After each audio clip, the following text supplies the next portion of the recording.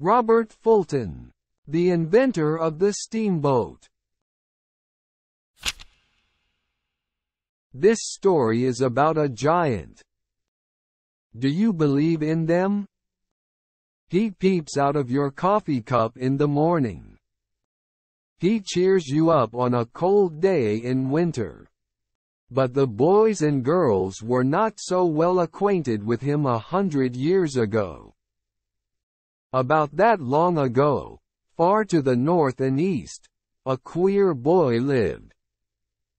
He sat in his grandmother's kitchen for many an hour, watching the tea kettle. He seemed to be idle. But he was really very busy. He was talking very earnestly to the giant. The giant was a prisoner. No one knew how to free him. Many had often tried to do this and failed. He was almost always invisible. But when he did appear, it was in the form of a very old man. This old man had long, white hair, and a beard like a cloak as white as snow. So his name is the White Giant. The boy's name was James Watt. He lived in faraway Scotland. He sat long, listening to the White Giant as he told him many wonderful things. The way in which the giant first showed himself to James was very strange. James noticed that the lid of the tea kettle was acting very strangely. It rose and fell, fluttered and danced. Now, James had lived all his life among people who believed in witches and fairies. So he was watching for them. And he thought there was somebody in the kettle trying to get out. So he said, "Who are you and what do you want?" "Space, freedom, and something to do," cried the giant. "If you will only let me out, I'll work hard for you. I'll draw your carriages and ships. I'll lift all your weights. I'll turn all the wheels of your factories. I'll be your servant always, in 1,000 other ways." If you have now guessed the common name of this giant, we will call him Steam. At the time James Watt lived, there were no steamboats, steam mills, nor railways.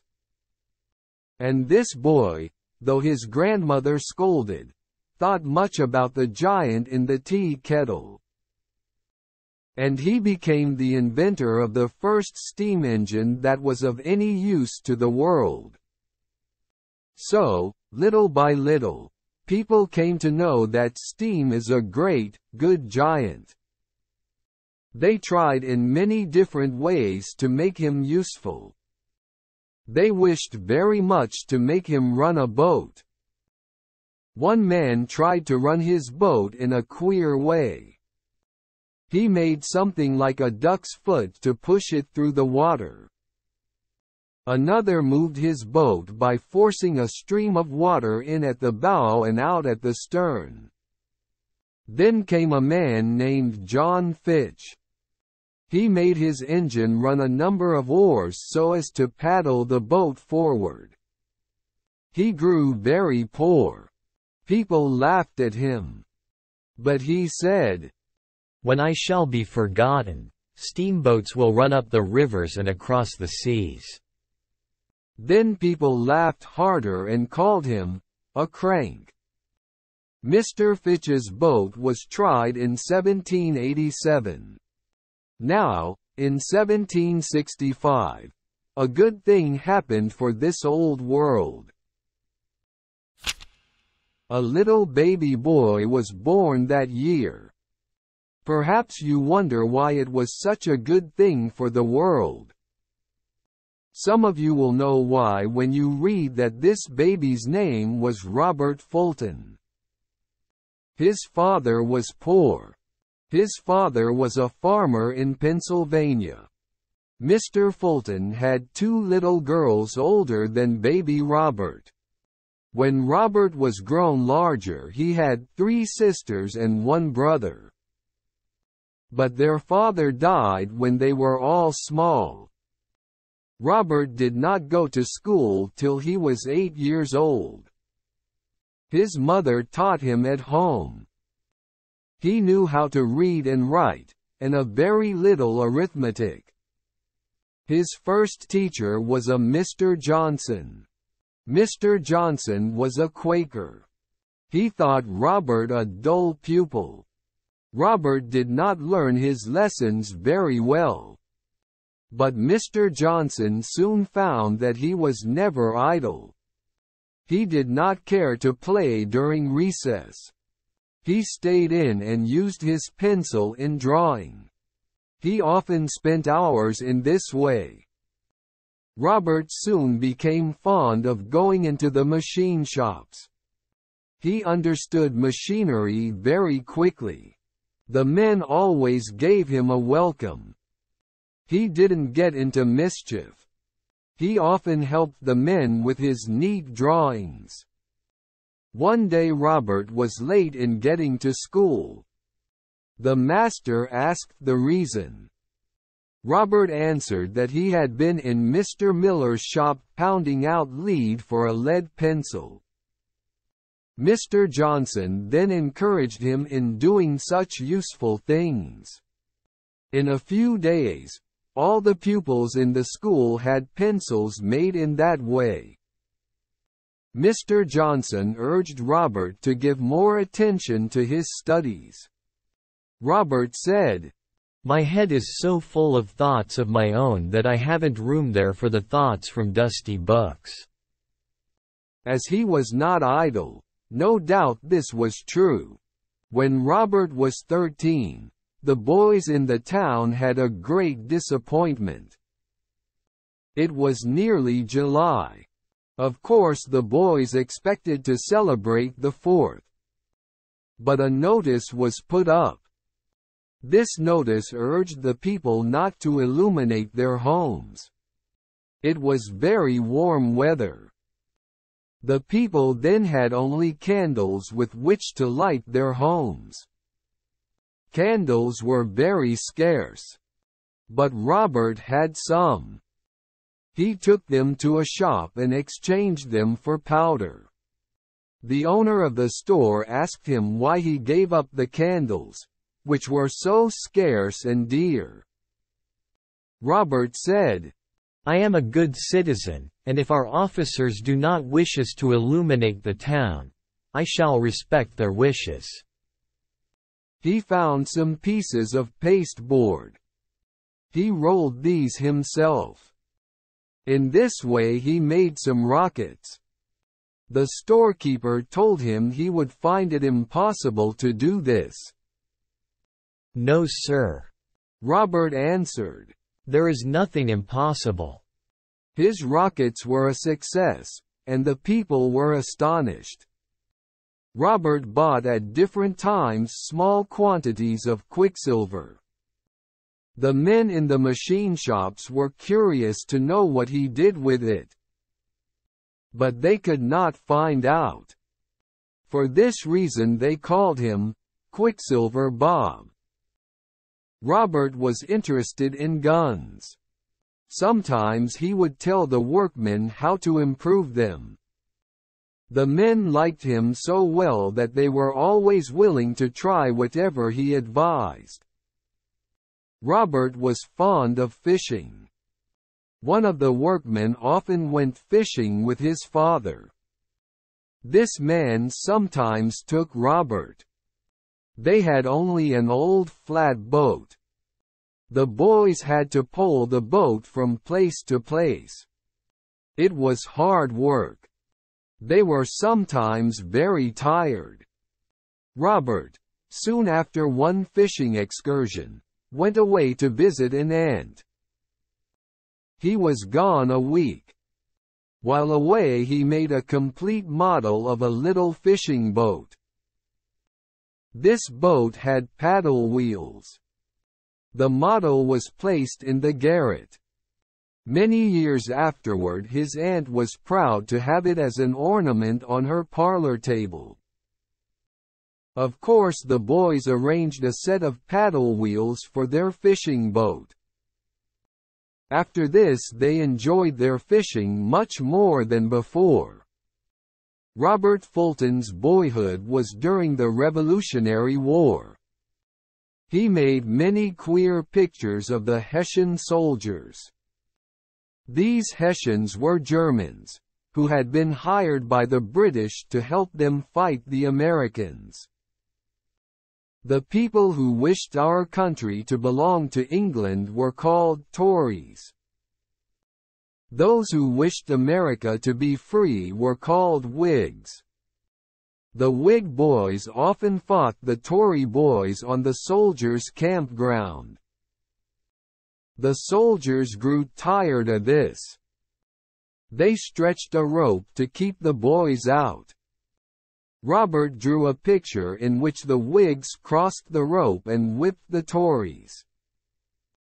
The boys all thought it was a good picture. So they tried to make it real. They became so troublesome that the town officers had to interfere. But Robert was all this time fast growing up. He had to choose some way of taking care of himself. He was more fond of his pencil and brush than of anything else.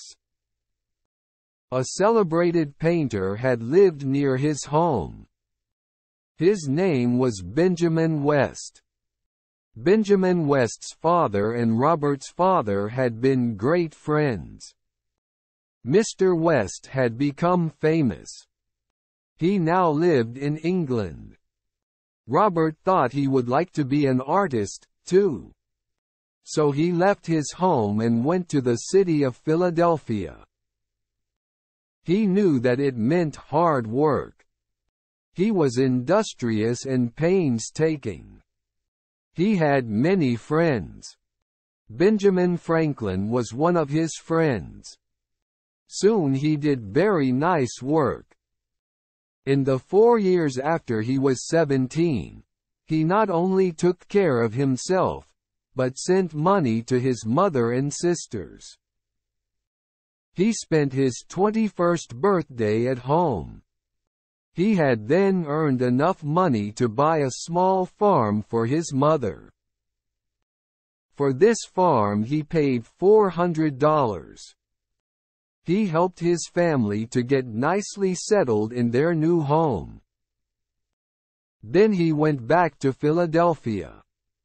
At this time Mr. Fulton, as we must now call him, was not well. Partly for this reason he decided to take a voyage to Europe. He carried letters from many well-known Americans. He found friends in Europe.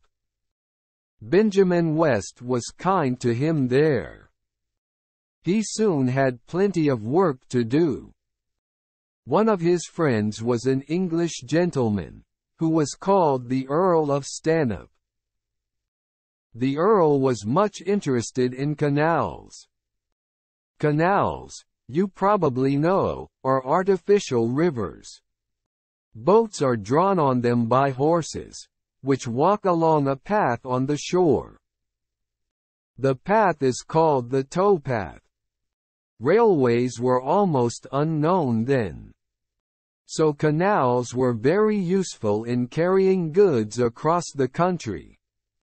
They had been in use in Europe and Asia for hundreds of years. Mr. Fulton invented a double-inclined plane. This could be used in raising and lowering canal boats without disturbing their cargoes. The British government gave Mr. Fulton a patent upon it. Mr. Fulton wrote a book about canals and the ways in which they help a country. He sent copies of this book to the President of the United States, and other men in high offices. He thought canals would help America. But it was 10 years before he could get people to think much about it. Then Mr. Fulton helped in planning the Erie Canal. This was very successful. You can see this canal now. It is in the state of New York and is still used. Mr. Fulton planned a cast iron aqueduct which was built in Scotland. An aqueduct is often made to carry water to cities. He invented a mill for sawing marble, a machine for spinning flax, another for scooping out earth, called a dredging machine, and several kinds of canal boats. You will wonder before reaching the end of this story how one man could do so many things. But you must remember that he was never lazy as a boy, and so learned to make good use of every moment. In 1797, Mr. Fulton went to the greatest city in France, called Paris. There he made a new friend. This was Joel Barlow, an American and a poet. Mr. Fulton thought that all ships should have the freedom of the ocean. He thought it would take hundreds of years to get all nations to consent to this. He believed that he could find a quicker way. He thought it would be best to blow up all warships. He made a little submarine boat. Submarine means under the sea. This boat could be lowered below the surface of the water. He found a way to supply it with air. But he could not get it to run swiftly. It took a lot of money to build such boats. He tried to get the French government to help him. He was often tired and disappointed. But he never stopped trying. He tried to destroy some large boats. This was to be done with torpedoes. But he was not very successful. He succeeded in destroying one boat. But since then others have carried out his plan, and torpedoes are often used in war. Mr. Fulton married the daughter of a Mr. Walter Livingston. This Mr. Livingston had a relative who was a great man, and a rich man. He was very interested in all inventions. He often helped inventors with his money. He had long believed that boats could be moved by steam. At one time the state of New York gave him the right of all steamboats for 20 years. He was given the right if he would get one steamboat running within a year. But the year passed and the boat was not built. Everybody made fun of his grand rights. At this time our government made him our minister to France. There he met Robert Fulton for the first time. And in Paris Mr. Livingston and Mr. Fulton made a steamboat. When it was finished they invited their friends to come and see it tried. Early upon the morning when they hoped to succeed, a messenger came. He heard the sad news. The new boat had broken in two. The machinery was too heavy for it. It had sunk to the bottom of the river Seine. Mr. Fulton had not had his breakfast. He hurried to the river. He worked standing in the cold water. In 24 hours he had saved the machinery, and some other parts of the boat. But it made him ill. He never was so strong again. Of course he felt greatly discouraged. They went to work again. They built another boat. This was a success. It was 66 feet long, and moved by wheels on the side. Mr. Livingston and Mr. Fulton decided to try again in America upon the Hudson River. Mr. Livingston was given again the same privileges by the state of New York. But this time Mr. Fulton was his partner. They were given 2 years in which to make their boat. They were to make one which could go 4 miles an hour. It took much money. Mr. Fulton promised to ask only a certain money from Mr. Livingston. But this money was too small to make his boat. He went to see a friend. He talked long and earnestly to him. But the friend got tired and told him he must go home or go to bed. Mr. Fulton wanted $1,000. His friend said he would see him again. Mr. Fulton came again before the poor man had had any breakfast. He gave him no peace. But he got his money at last. Mr. Fulton was much laughed at for trying to make such a boat. The boat was called by people, Fulton's Folly. His friends would listen to him politely. But he knew they did not believe in him.